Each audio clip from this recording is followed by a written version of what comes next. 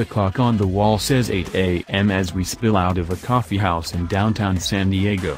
Today's route offers a taste of everything Southern California: rush hour traffic, twisty canyons, and deserted desert, before circling back at the end of the day to the same corner shop.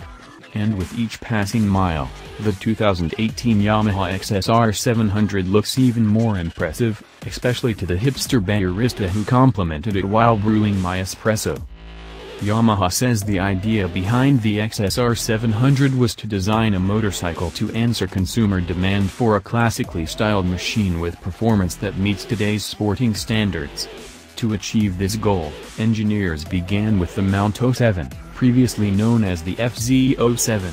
Core components, engine, frame, and suspension, are identical, with only Sport Heritage cosmetics distinguishing the two models.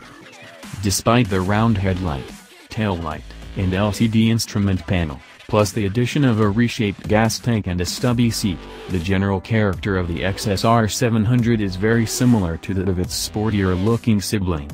Compared to the previous generation FZ07, the KIM suspension has 6% stiffer fork springs, and 11% stiffer shock spring, and corresponding increases in damping.